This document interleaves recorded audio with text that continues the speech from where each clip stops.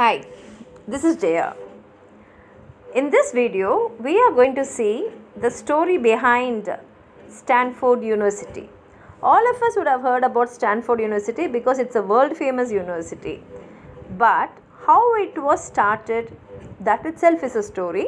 Come, let's go to the story. One day, a couple, that is a lady and a gentleman, dressed in a very simple clothing, they came to Harvard University. And they wanted to meet the president of Harvard University. But the secretary, looking at them, she thought that since they were very ordinarily dressed, they must be from an ordinary countryside. And she thought that such people should not have any business with Harvard because Harvard is a very prestigious place. And they did not have an appointment also with the president. And so she said that the president will be busy all day. But the lady said, no problem, we'll wait. And the secretary started ignoring them for hours, thinking that her behavior will make them discouraged and go away. But they waited patiently. And finally, the secretary had no option. So she informed the president that a couple has come and they are waiting. And she even informed him, maybe if you see them for a few minutes, they will leave. Just spend a few minutes, they'll definitely go off. And the president also came out with a stern face and he went towards the couple. And when he reached the couple, the lady told him that their son had attended Harvard for a year and he really loved that place and he was very happy there. But the previous year, he was killed in an accident. So she and her husband wanted to erect a memorial for him somewhere in the campus. Hearing this, the president was truly touched, but he said, see, we cannot allow everyone who is attending Harvard to have a statue here after they die. In case if we allow such a thing, this whole place will be looking like a cemetery. Then the lady said, no, I don't want to have a statue of my son here. We want to build a building for Harvard. Hearing this, the president thought that they have not understood the cost it will take to build a building. And he told them, do you know how much it will take to build a building for Harvard? Look at these buildings all. We spent nearly $7.5 million to build all these buildings.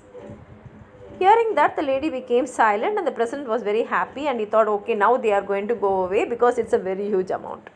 But the lady turned towards her husband and said, if it's going to cost so less, why don't we start our own university? And her husband also nodded, saying yes. Listening to this, the president did not understand what was happening. Actually, the people who came to see him were Mr. and Mrs. Leland Stanford. They too got up and they walked away and they went to Palo Alto in California. And they established their own university which bears their name. That is Stanford University. And that was a memorial which they built for their son. And even today, Stanford is a famous university and everyone loves to study there. And the person, Stanford, who came to meet this Harvard president was actually a railroad magnate. He was also US Senator and also the former California governor. He and his wife, Jane Lathrop Stanford, started this university in honor of their son, Leland Stanford Jr. And this Leland Stanford Jr. died in 1884, just before his 16th birthday.